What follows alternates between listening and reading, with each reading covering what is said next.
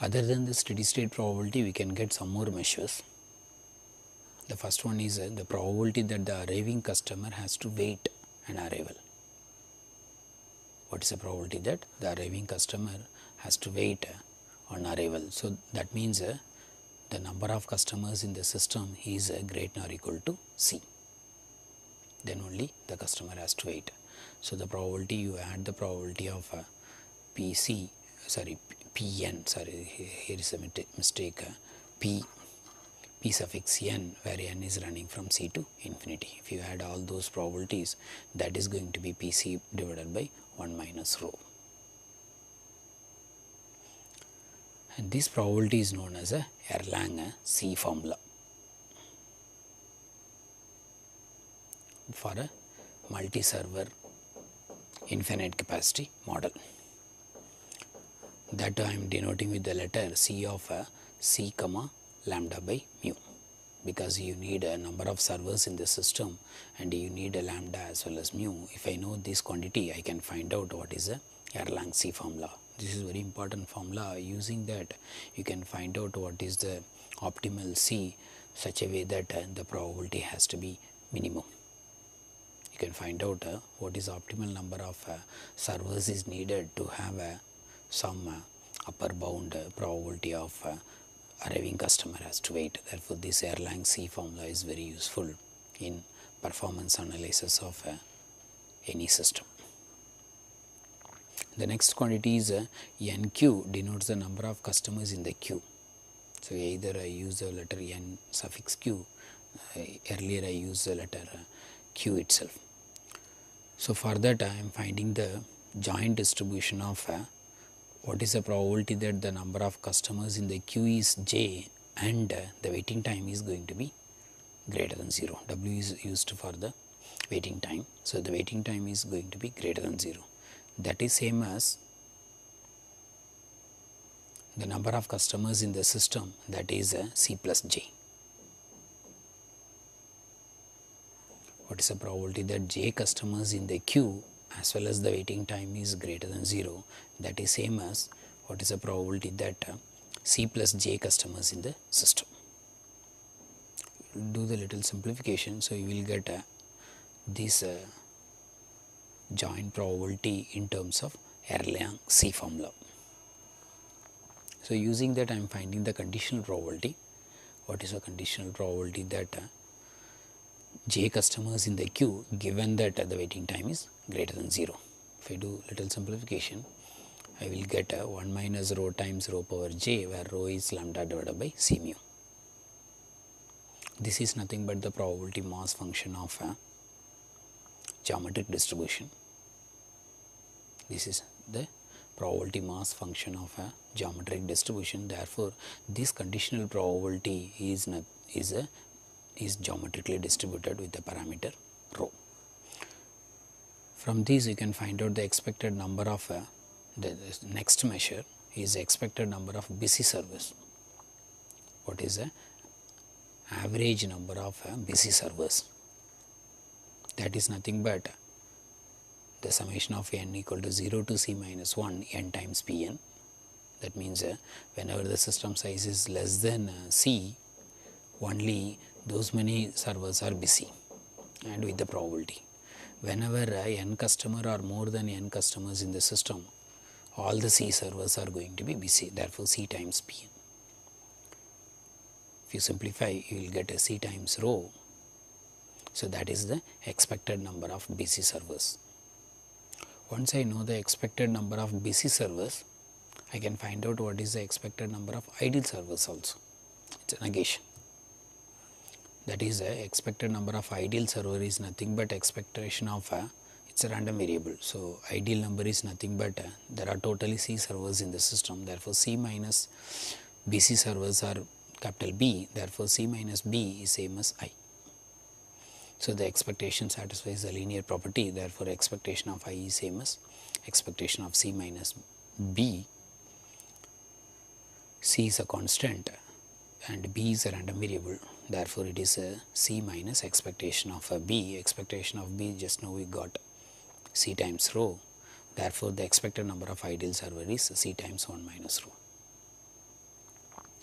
So, other than stationary distribution, for the MMC model, we are getting what is the probability that arriving customer has to wait, and we are getting the conditional probability of j customers in the queue given that waiting time is greater than 0, as well as these expected quantities we are getting.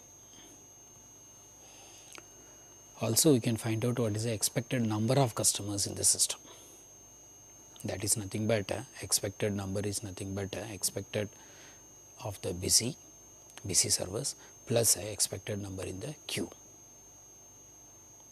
Earlier I used the notation n suffix q and q are both one and the same.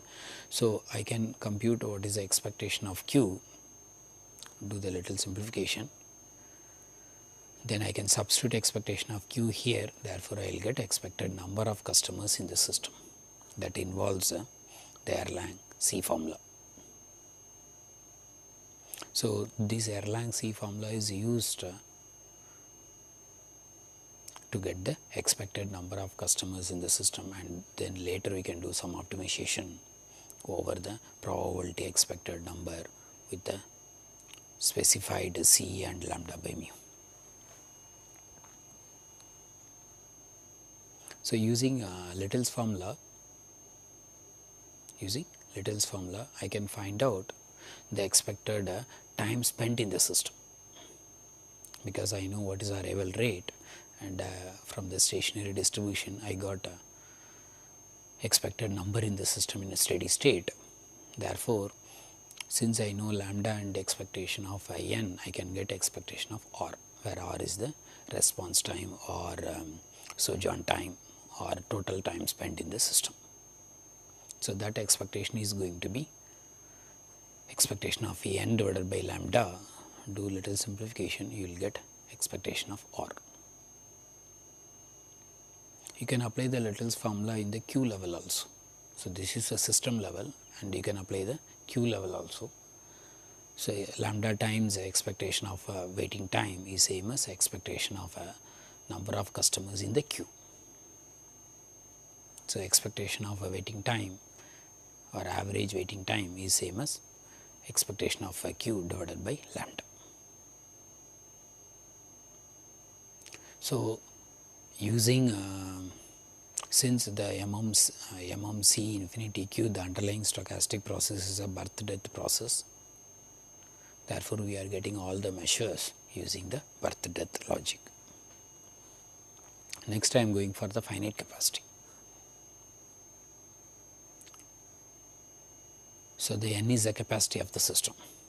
That means whenever the customers arrives and find the queue full, that customer will be rejected.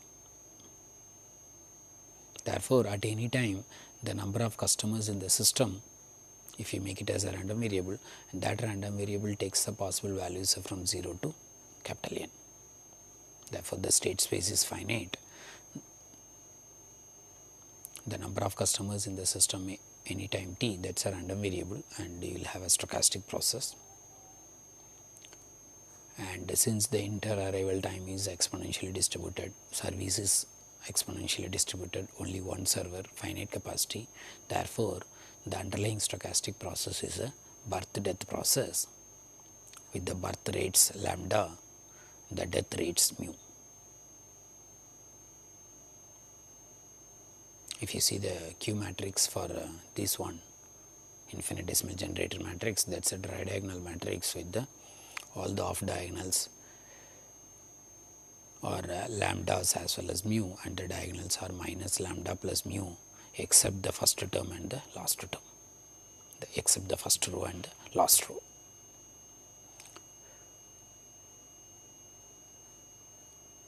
Our interest is to get the stationary distribution. Later I am going to explain the time dependent solution also. So, to get the stationary distribution, either you write the pi q is equal to 0 and the summation of pi a is equal to 1 and solve that, or you write the balance equation. The pi q is equal to 0, that will end up a balance equation. So, some books writes this as a balance equation.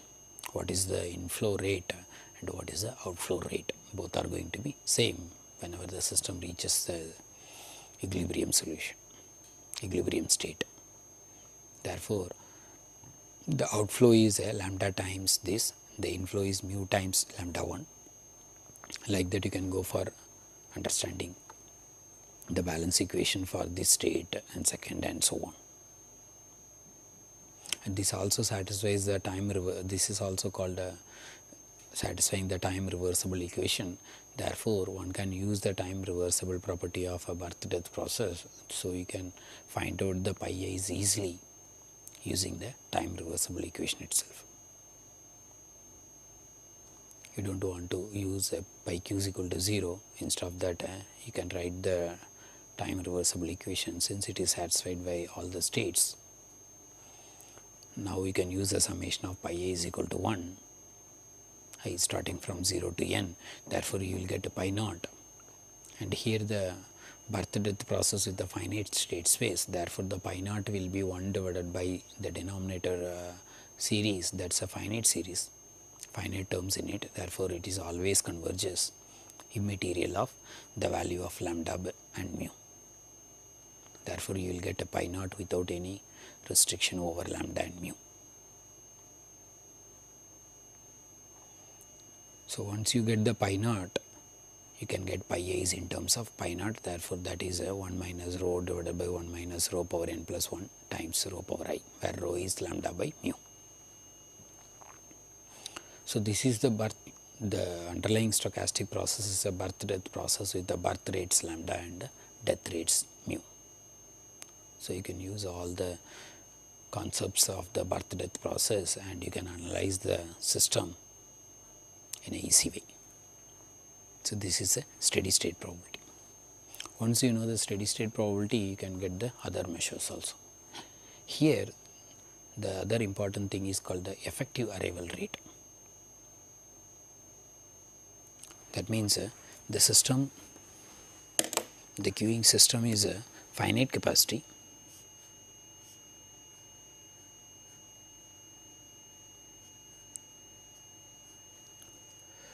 So, maximum n customers can wait in the system and the service rate is mu, the arrival rate is lambda from the infinite population. So, whenever the system size is full, the customer is rejected. Therefore, there is a rejection.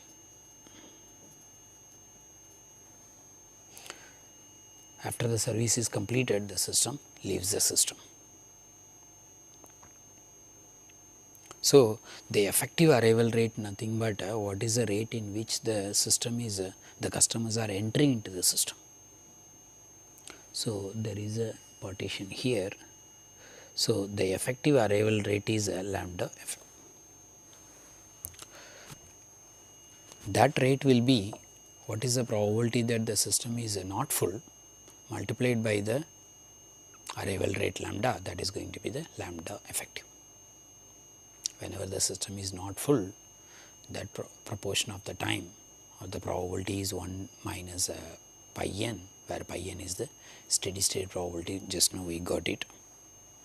From here you can get a pi suffix n, that is the probability that the system is full, and 1 minus pi n is the probability that the system is not full, and multiplied by the arrival rate, that is going to be the lambda effective.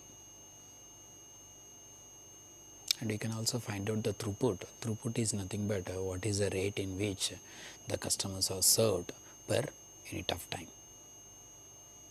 The service rate is mu, and this is the probability that the system is not empty, 1 minus pi naught. Therefore, 1 minus pi naught times mu, that is the rate in which the customers are served in the MM1 n system. Whenever the system is not full, whenever the system is not empty, multiplied by that probability multiplied by mu, that is going to be the throughput. By using the time reversible equation, the mu times 1 minus pi naught you can get in terms of lambdas equivalent also, but the throughput is the service rate multiplied by what is the probability that the system is not empty. Since it is a finite capacity system, one can find out the blocking probability also. Blocking probability is nothing but the probability that the customers are blocked The customers are blocked whenever the system is full. Therefore, the blocking probability is same as the probability that the system is full, that is pi a. Once you know the steady state probabilities, you can find out the average number of customers in the system, and using the Little's formula you can get expected time spent in the system by any customer divided by not lambda, it is lambda effective, because the effective arrival rate is used in the Little's formula, not the arrival rate. For a MM on infinity system, the effective arrival rate and the arrival rate are one and the same, because there is no blocking. Therefore, the probability of 1 minus pi n, that is equal to 1 only. Therefore, the effective arrival rate and the arrival rate are same for a infinite capacity system, because there is no blocking. For a finite capacity system, the effective arrival rate has to be computed. Similarly, we have to go for finding the lambda effective for the MMC-K model also. So, other than stationary distribution or equilibrium probabilities, we are getting the other performance measures using the birth death process concepts